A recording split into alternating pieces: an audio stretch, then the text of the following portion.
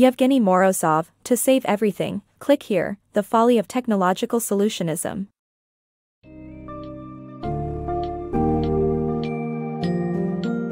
Dive into the captivating world of To Save Everything, click here, The Folly of Technological Solutionism, by Evgeny Morozov, where the author scrutinizes the widely acclaimed idea that technology can resolve all societal issues. Revealing the potential pitfalls of relying too heavily on technology, this book summary delves into the consequences of total transparency, the potential dangers of direct democracy, the manipulation of search engine algorithms, and the impact of surveillance on civil disobedience. As you embark on this intriguing exploration of the role of technology in our lives, prepare for a thought-provoking discussion about the limits of what technology can truly achieve.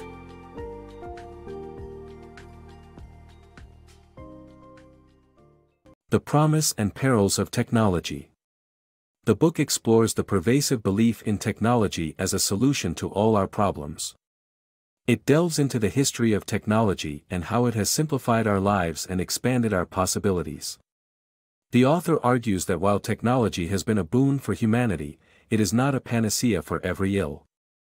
The book warns against the blind faith in technology and the neglect of its unintended consequences. Technology has been a defining characteristic of human progress, enabling us to overcome our limitations and achieve feats once deemed impossible. From the wheel to the computer, our ingenuity and innovation have transformed the world and shaped our destiny. However, this boundless faith in technology has also led us down the path of hubris and complacency, where we assume that every problem has a technological solution. The book challenges this simplistic view by examining the history and impact of technology on society. It acknowledges the tremendous benefits that technology has brought us, from improving our productivity to enhancing our entertainment.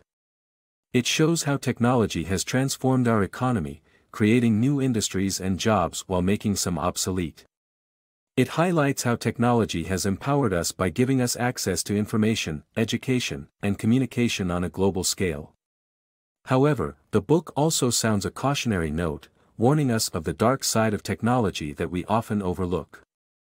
It reminds us of the environmental and social costs of our technological progress, such as pollution, resource depletion, and inequality.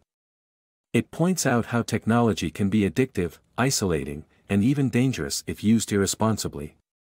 It challenges us to think critically about the trade-offs of technology and to balance its benefits with its risks. Ultimately, the book argues that technology is neither good nor bad, but a tool that reflects our values and intentions. It urges us to use technology wisely and ethically, to harness its potential for the common good, while being mindful of its unintended consequences. The book invites us to a deeper reflection on the role of technology in our lives and our society, and to a more balanced and nuanced view of its promises and perils. Achieving transparency in politics. Every election cycle, there are demands for greater transparency in politics. Solutionists believe the internet can force politics to be transparent by archiving politicians' promises that everyone has access to. However, achieving total transparency is difficult. Politicians may choose to return to the clandestine world of private conferences to avoid public scrutiny. They can also overwhelm their constituents with low-quality information through a tactic called snowing, which makes it impossible to discern what is happening from an outsider's perspective. The book explores the challenges of achieving transparency in politics and how politicians can find ways to evade public scrutiny. The ultimate goal is to refocus politics on the greater good rather than the good of those in office. The pitfalls of direct democracy. The internet has given rise to the idea of direct democracy, but governments know this isn't always a good thing. Indirect democracy allows citizens to vote for the party that best represents their political leanings, without needing expert knowledge on political issues. Attempts at direct democracy, such as the European Pirate Party, have proven to be counterproductive as they lead to a focus on less critical issues and a loss of popularity. Ultimately, indirect democracy is a more efficient and effective system.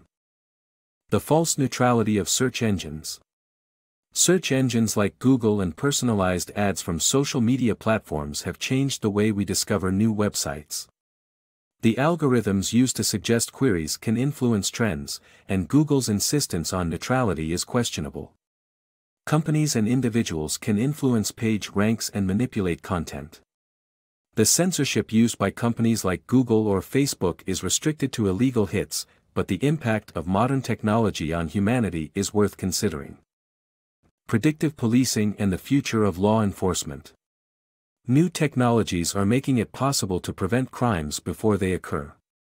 Predictive policing through surveillance and algorithms is becoming increasingly popular, making it easier for technology to assess situations that often lead to gun violence, as well as identifying when users may be about to commit a crime. While these advancements may lead to increased safety and decreased crime rates, they also raise concerns about civil liberties and the possibility of eliminating civil disobedience. The rise and risks of self-tracking. Social media platforms, shrinking sensors, smartphones, and cloud computing have contributed to the popularity and normalization of self-tracking. However, this obsession with tracking every aspect of our lives can lead to the degradation of our natural decision-making abilities and a misinterpretation of the data gathered. Self-tracking generates machine-friendly data that can be used to optimize our habits, but blindly trusting this information has its risks. As the world becomes more transparent, privacy becomes the exception, and self-tracking becomes more sophisticated, it is crucial not to lose our sense of agency and critical thinking. Gamification for real-life rewards. Discover how gamification turns everyday tasks into games that reward and motivate people to act, as well as the potential downsides of this approach. Have you ever wished everything in your life could be monitored by a computer that would tell you exactly what to do next to achieve your long-term goals? What if this computer could also reward you for accomplishing those tasks? This may sound like science fiction, but it's possible thanks to gamification, the application of game design principles to real-world situations. By adding virtual rewards like points or badges to real-life activities, people can feel motivated and incentivized to complete tasks they may have previously avoided, such as exercise. Gamification is becoming increasingly popular, with many companies planning to include it in their marketing efforts. However, gamification also has downsides. Extrinsic motivation, which involves earning external rewards, can be less effective than intrinsic motivation, where people feel compelled to act because it's the right thing to do. In fact, studies have shown that offering external rewards for certain behaviors, like blood donations or parent pickups, can actually decrease the likelihood of those desired actions. While gamification holds promise for motivating people to complete tasks, it's important to consider the potential downsides and limitations. While technology can help us exercise more, it may not be as effective in motivating us to do the right thing.